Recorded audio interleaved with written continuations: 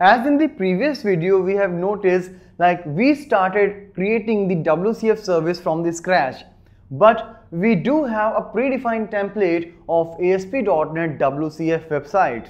So now let's see how we can start creating a WCF service using the predefined template of ASP.NET. So let's get started with that one. Now, to create the ASP.NET Web WCF service, what I'll have to do is, again, I'll have to come to File, New, Website, and here you will get an option of WCF service in the ASP.NET itself. So, as we have already discussed ASP.NET in a separate video series, if you are not aware of that, you can go and watch that particular series for getting the idea about ASP.NET. But here I'll just focus on the WCF itself. So here, as you can see, the web location is HTTP. That means it will directly be created in localhost. You don't need to deploy it later.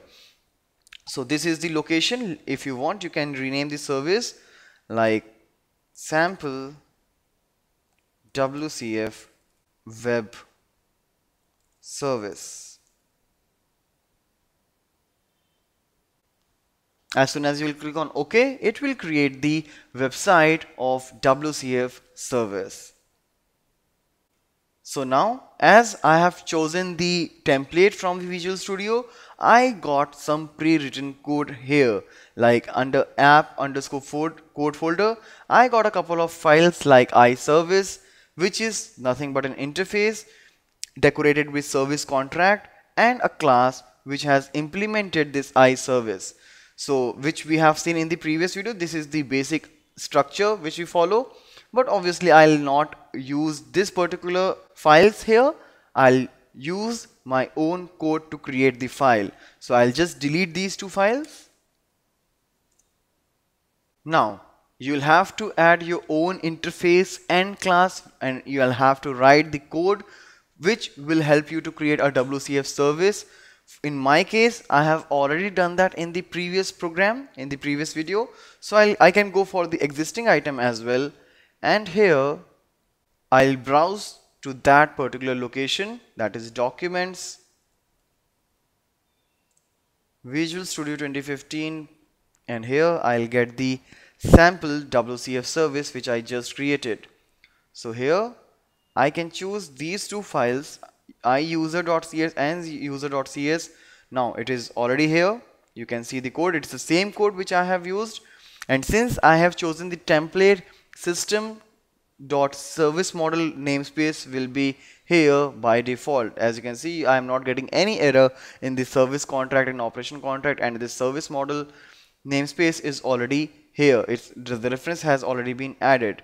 And similarly, the same code which I have written, if you, in case you want to create, you can just add, right click over the project, you can come to add new item, you can choose a class here and can start writing the code. As soon as you will add the class file, this app_code folder will be added automatically. Now, the reason why we are here to see this ASP.NET website for the WCF service is, once you are done with that, you still have to do one change. And for that change, you will have to come to this service.svc file. This service.svc file is basically the service file which will help you by the time you will host or by the time you will consume the web service. So now here what you can do is, you'll have to make some couple of changes. First is the service attribute. You can see the directive service host, which is having the language C# true, debug true, and service is equal to service. What is that? Basically, this is the name of the class.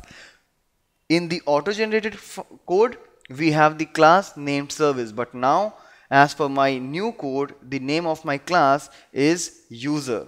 So what I'll have to do, I'll just use the same name in the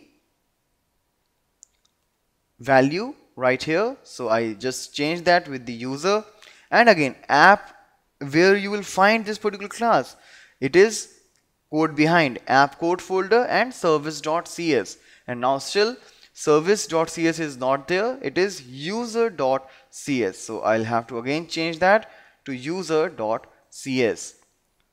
So now we are done with the code of creating the WCF website, but before deploying it, we'll have to come here in the web.config and we'll have to make some changes in this configuration, which we will do by the time we'll start hosting the WCF service in the various ways. So that is all for this particular video.